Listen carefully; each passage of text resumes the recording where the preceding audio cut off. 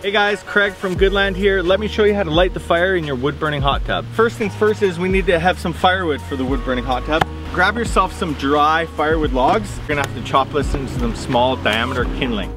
To start your fire, you're gonna need a small handful of dry paper and a small handful of dry kindling.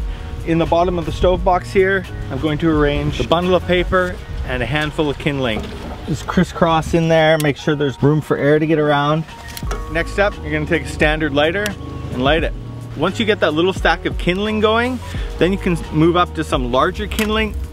Once your kindling fire is going, to bring the tub up to temperature, you're gonna use larger diameter logs that are 1 inch to 4 inch diameter. Anything larger than this diameter is going to draw all the energy out of the fire instead of transferring the energy into the water.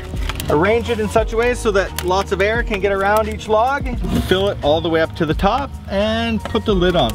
When you put the lid on and you've got a fire going, you want to make sure that there's air going into the bottom of the fire. This is the air intake. That's going to draw air all the way into the bottom of the fire.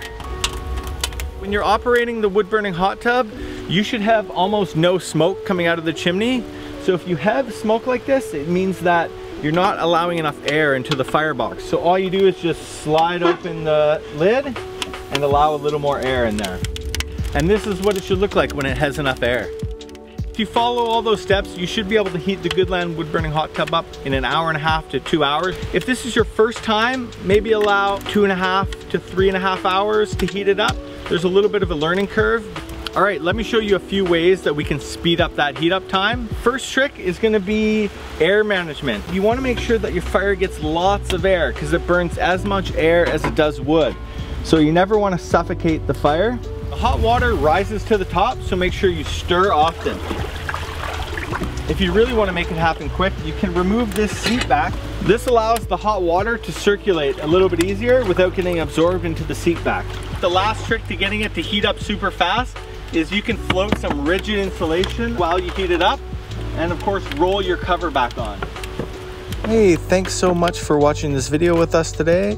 If you enjoyed the content, please hit the like button and hit subscribe if you want to see more.